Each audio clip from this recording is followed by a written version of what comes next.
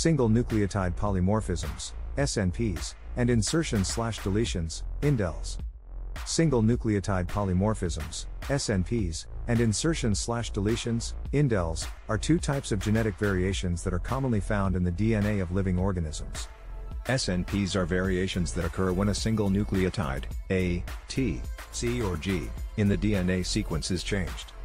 These variations are the most common type of genetic variation found in humans and are responsible for the genetic differences between individuals.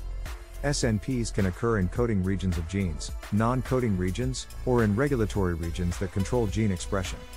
SNPs can also be used as markers for genetic studies, as they can be easily identified and used to track the inheritance of specific genetic traits. On the other hand, indels are variations that occur when a sequence of nucleotides is either inserted or deleted from the DNA sequence. Indels can range in size from a single nucleotide to thousands of nucleotides and can cause frameshift mutations that alter the reading frame of the genetic code.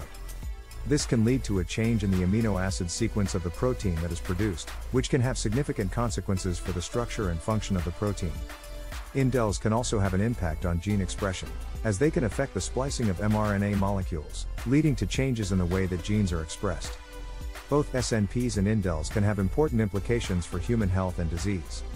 For example, some SNPs are associated with an increased risk of developing certain diseases, such as Alzheimer's disease or cancer, while others are protective against these diseases. Indels can also be involved in the development of genetic disorders, such as cystic fibrosis, which is caused by a 3-nucleotide deletion in the CFTR gene. In conclusion, SNPs and indels are two types of genetic variations that are commonly found in the DNA of living organisms.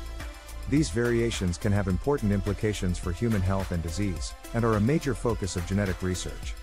Understanding the effects of these variations on gene expression and protein function can provide important insights into the mechanisms underlying genetic diseases, and may lead to the development of new treatments and therapies.